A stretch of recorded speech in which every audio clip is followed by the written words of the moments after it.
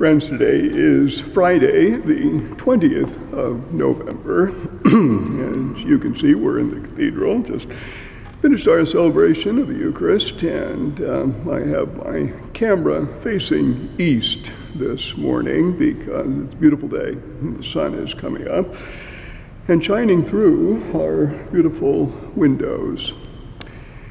Nice to have a sunny day. Our gospel today is the cleansing of the temple of Jerusalem. You know, we've been following Jesus and his disciples on that journey from Galilee in the north to Jerusalem in the south. And today, Jesus enters into the city where he will meet his death and bring about the redemption of all humanity. Yesterday, Jesus was on the Mount of Olives, and the Mount of Olives is right at the city wall of Jerusalem, very short distance from the Mount of Olives. So Jesus comes down that little Mount of Olives and enters into the city, and the temple is just very close to the entry from this direction.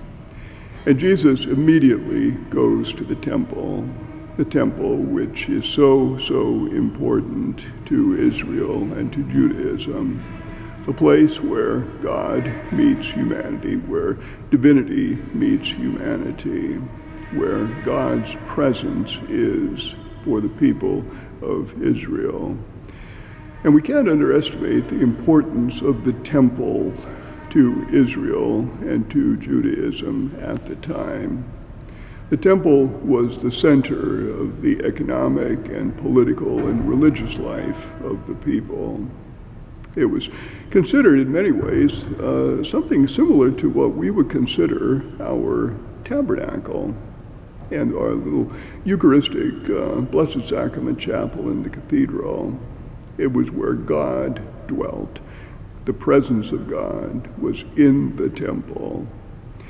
And thus, in the temple itself, we say that as in Jesus, humanity and divinity come together. And we can't underestimate the importance of that. However, the prophets, for example, the prophet Ezekiel said that God no longer dwelt in the temple because the sins of the people have perverted the temple itself. And thus, the awaiting of the Messiah, one of the aspects of that waiting for the Messiah, was that the temple would be purified and cleansed. And thus Jesus entering into the temple, the great Temple Mount in Jerusalem, the first thing he does is he begins to cleanse it, saying, "My house shall be a house of prayer." The words of the prophet. My house shall be a house of prayer, but the people have turned it into a den of thieves. And thus the prophetic action of Jesus, recognizing that the temple ultimately would be destroyed, and he predicts that, destroy this temple, and in 3 days I will build it up. Even as the prophets, Prophet Jeremiah, for example, predicted the destruction of the first temple in the 6th century before Christ, that it too would be destroyed.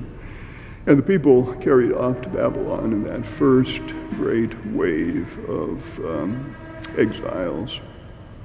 And today, Jesus, in his prophetic way as Messiah, the one who is to come, cleanses, at least symbolically, that temple, driving out the money changers and all the animals and so on. The cleansing of the temple, what does that mean for us? We need to recognize that when we move into Christianity and the destruction of the temple of Jerusalem, that Jesus becomes the new temple in his body, where humanity and divinity come together, and where his sacrifice, not the sacrifice of animals in the temple, but his own sacrifice, his own death, becomes our redemption and freedom from sin. But you know, St. Paul, when he speaks of temples, he speaks of us, that we, each of us, become temples of the Holy Spirit. And what is that temple like? Does it too need that cleansing? Does it need the cleansing? What kind of cleansing does our own temple need to make a fitting dwelling for the Lord? You know, with Jesus as the new temple, all of us are a part of the body of Christ. So all of us together are those places where the Holy Spirit dwells. And we need to be a fitting place, not a perverted place, not a place that needs cleansing, but a clean and holy and beautiful place for the Holy Spirit. And so the reading today, the cleansing of the temple, is kind of a reminder for all of us to take a good look at ourselves. What kind of cleaning do we need? Hold that thought, and we'll see you tomorrow.